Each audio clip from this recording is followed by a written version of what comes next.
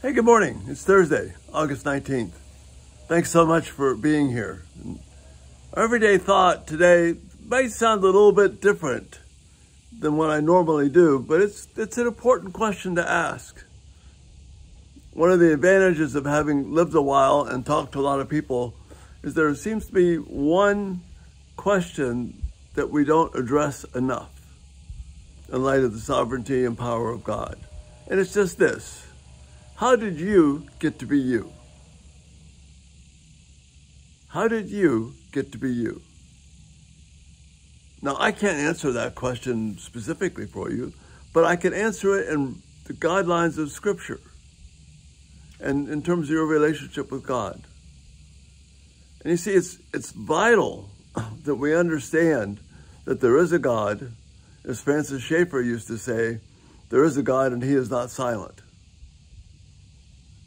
Great title he has 3 books that I especially like, but that was that particular one. He is there and he is not silent. Schaeffer makes the assumption that God is there and he's active and he's engaged. So we could assume there is no God, but then if we assume there's no God, then the question of how you got to be you is really moot, because all it is just random circumstances and good or bad luck.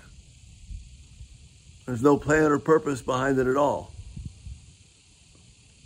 And that's pretty discouraging. But if we're going to take a biblical understanding and make the assumption that there is a God and that he's not on coffee break, he's engaged in our lives to bring about a particular purpose, then the question how you got to be you becomes extremely relevant and important.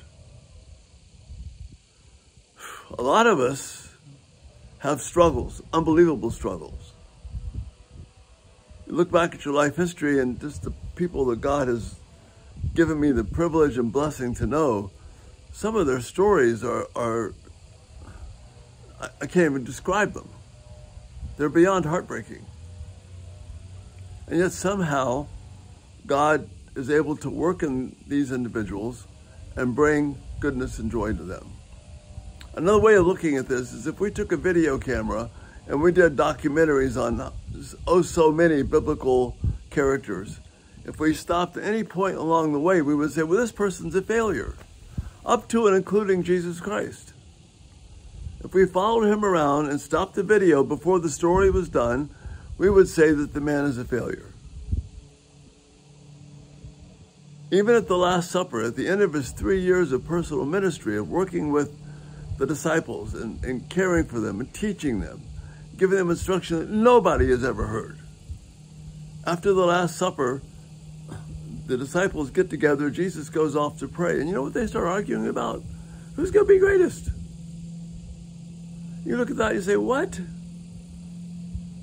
This Christianity business has no hope.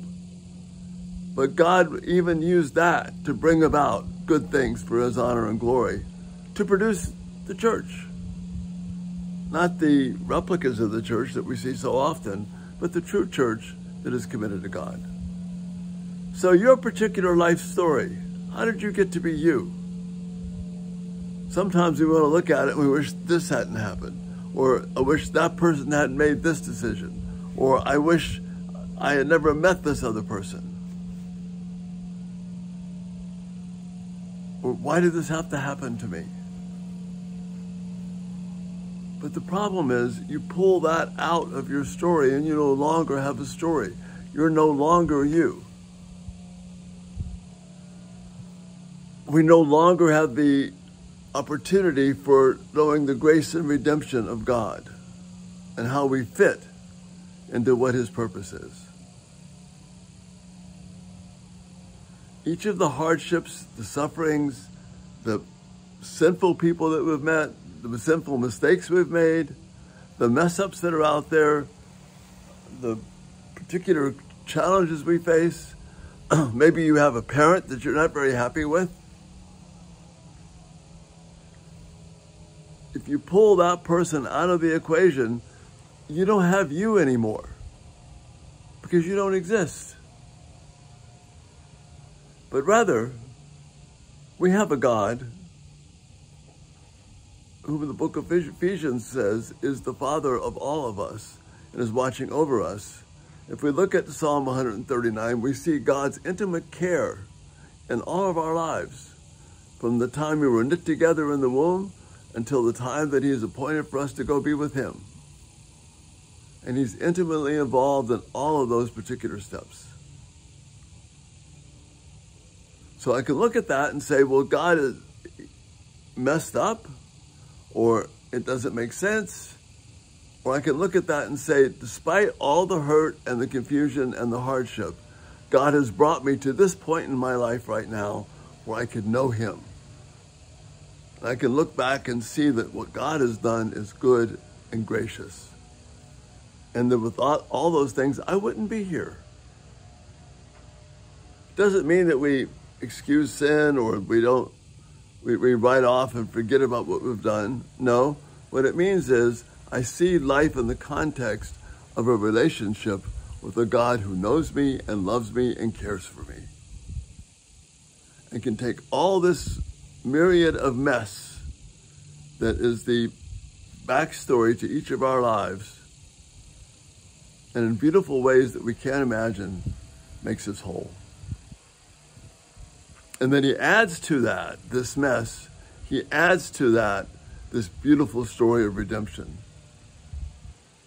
where he makes this life flow in to eternity. And that's what makes the whole thing make sense.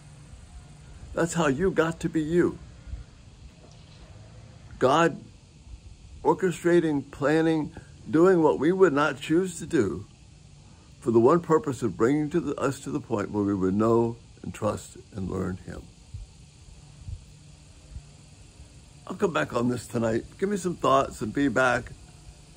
But this is such an important truth. How did you get to be you? Because God is actively involved in your life so that you would know him more closely. And when we can grasp that, there is unspeakable joy. Thanks so much for being here this morning. If you haven't subscribed, do that and turn on post notifications so these videos will come to you automatically. Please check out the website everydaytalk247.com. And thanks so much for the privilege of just being able to talk to you each day. It's an honor and privilege for me. And Lord willing, we'll talk to you tonight. Bye-bye.